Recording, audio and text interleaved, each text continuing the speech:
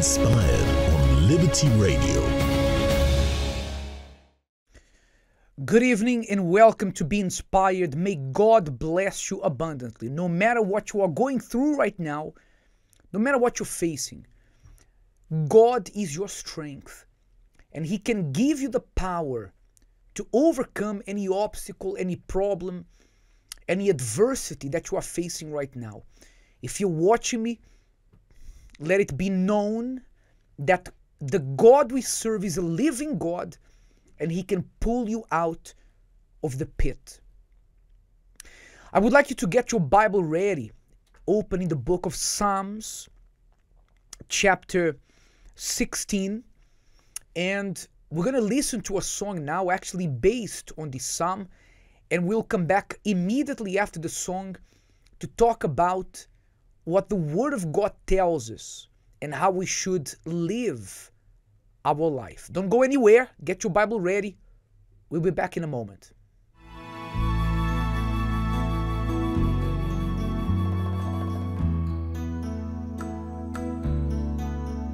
I have set the Lord always before me, because He is at my right hand. I will not be shaken. I have set the Lord always before me, because He is at my right hand. I will not be shaken. I will not be shaken. I will not be shaken. I will not be shaken. I will not be shaken. I will not be shaken. Therefore my heart is glad, and my tongue rejoices. My body also will rest secure.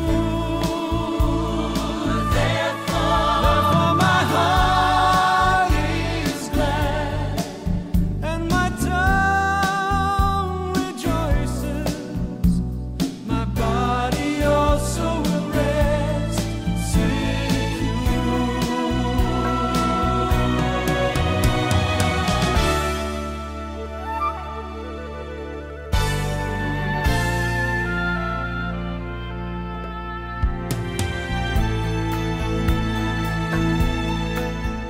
I have set the Lord always before me, because He is at my right hand. I will not be shaken. I have set the Lord always before me, because He is at my right hand. I will not be shaken. Oh, I will not be shaken. I will not be shaken. I will not be shaken. I will not be shaken. I will not be shaken. Therefore my heart is glad, and my tongue rejoices. My body also will rest secure. Therefore my heart is glad, and my tongue rejoices. My body also will rest secure. Therefore my heart is glad, and my tongue rejoices. My body also will rest. My body also will rest. My body also will rest secure.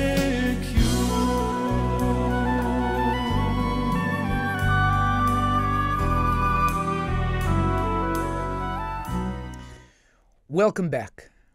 A beautiful song based on the Bible. In fact, Nowadays, it's very hard, very difficult to find songs that are actually based on the Bible. Many Christian songs nowadays are more based on emotions than anything else. But let's see what the Word of God says in the book of Psalms, Psalm 16, verse 8. The Bible says, I have set the Lord always before me. That means ahead of me. Because he is at my right hand, I shall not be moved. This is very powerful. Please put the verse there again. Let's just read one more time. I have set the Lord always before me. Because he is at my right hand, I shall not be moved. The psalmist here shows us two important things. First of all, that God has to always be ahead of us in our decisions, in our identity, in what we think about. That's the first thing. And we know that whether in churches or outside churches, people don't usually do this. They put themselves ahead of God. They put family ahead of God. They put everything ahead of God. Everything. They don't say that, of course, because it's not politically correct to say that God is at the end of the queue. So no one says that. But in reality, that's what many people do. But the Bible says here that those who set the Lord ahead of them, before them, they will not be moved. This is the purpose. This is the spirit that we passed to people on Sunday when we spoke about the tithe. And in fact, I was meditating on this. I have Pastor David here with me this evening. Good evening, Pastor David. Good evening, Bishop. I was meditating on this. This is not something we spoke about only on Sunday. This has been the spirit we've been speaking to those who are in the church and who are tithers. We've been speaking about this since last year, because you will remember last year on 2 occasions we gave to people a sticker that says, I am second. This is what it means to have the Lord ahead of you, for him to go before you. It means that we come second in everything. A person who is truly faithful to God, who is a tither, they think first of God. They think first of honoring God, of being faithful to God with everything that comes to their hands. And then they think of their commitments, the things they want to achieve, they want to buy. But the faithfulness to God, when it comes to the tithe, comes first. And when a person puts that in practice, Pastor David, then because God is at their right hand, they will not be moved. Yes, Bishop. And they will always go in the right direction. Right? We're beginning the year of 2022 now. And what better time than now than to put God first, to make sure that he's going ahead of you, so that everything you do in 2022, not only are you going to be successful, but when the problems come, like you said, we're not going to be moved. You know, we were even speaking earlier today in the service, giving the example of when you're driving somewhere with someone. You're in one car, then you have another person in another car. You need to get somewhere. They know the way, so you're going to go with them. They're going to drive, you're going to drive, you're going to go together. Where do you put that person, right? They don't drive behind you, right? They drive in front of you. They have to go ahead of you because they know the way and you are to follow them. It's the same with God. When a person puts God first in everything, from the beginning of the year right until the end, they will always go in the right direction, and anything that comes their way, they're going to stand firm. And we see, Pastor David, that in this world, nothing is permanent. You know, think about it. They are very, or they were very big stores, worldwide chains that today don't exist anymore. Think about it. Remember Toys R Us? Try to find a Toys R Us store. You can try, but you will not be successful because they stopped trading. As far as I know, They stopped trading on the high street. You who are here from the UK, remember Woolworths. Remember Woolworths, a store that you would go in and you would find everything there. Remember Debenhams.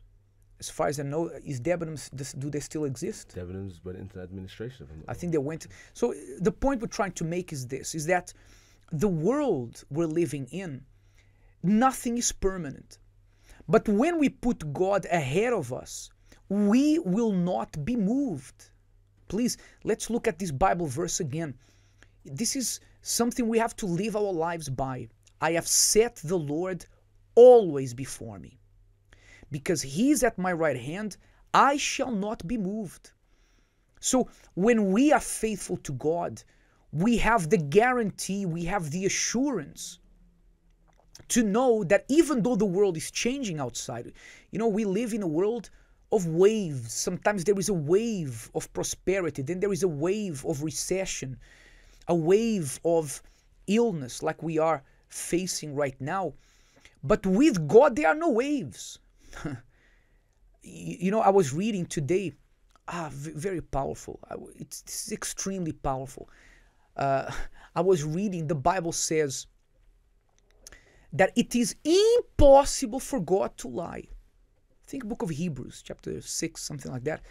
It says, it's impossible for God to lie.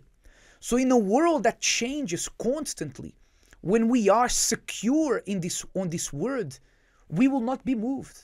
Things may be closing down. We had a young lady who gave a testimony here yesterday, Monday, in the service, and she said, Bishop, I challenge God. She has a job, but she also has an online business. And she said, Bishop, I challenged God in the weeks prior to the new year. And I said, Lord, in my online business, I want to hit this target of sales. And she said the target she set was, she used her faith, but she said, Bishop, it was impossible.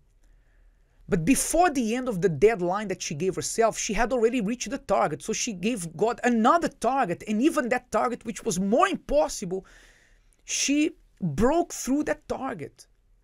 In a time of recession, in a time of, people are unstable because of COVID and so on. She never experienced this before. Why? Because when God goes ahead of us, we are not going to be moved. The world can be moved. Whatever happens outside can be moved, but those who are faithful to God, they are not moved. Yes, and it's a certainty. The person can believe this because it's written. It's like the young man was saying yesterday on the program, that because it's written, it has to happen. So everybody who believes, who puts God first, it will be that they won't be moved. Things will happen around them, lots of horrible things perhaps, but it's certain that they're going to continue to break through. That's it. My dear friend, I would like to pray for you who want to keep putting God ahead of you. In fact, if you haven't done that yet, if you haven't yet decided to become a tither, to become faithful to God with the 10% of your income, of your earnings, like the Bible says. I know many people criticize the church for this, but here's the thing. If you would like to erase the tithe from the Word of God, you're going to have a hard time, because there's going to be a lot of pages that you have to rip out of your Bible. Because throughout the Bible speaks about tithing, about offering. People, sometimes they find it easy to criticize the church because of tithing, because of offerings. And when they see that the church is open 7 days a week, on Christmas time, Pastor David, you know this better than anyone because you helped us organize this. We had volunteers here serving food, Christmas lunches for people who had no food to eat at home. And when we do that, when we do all this work, when we open 7 days a week, we have a 24-hour helpline. Many people say, but you're doing your job. That's your job. That's what you should do. We can't win with some people. So we're not worried about those who have this mentality, but we want you who are sincere, who are honest, and you truly want to follow God the way that the Bible describes. Put Him ahead of you. In this year of 2022, the decade of strength. Put God ahead of you, and you also shall not be moved. Please, let's join our faith right now. Let's pray for those who have put God ahead of them and will continue to do so, and those who want to decide to do that from today. Let's talk to God.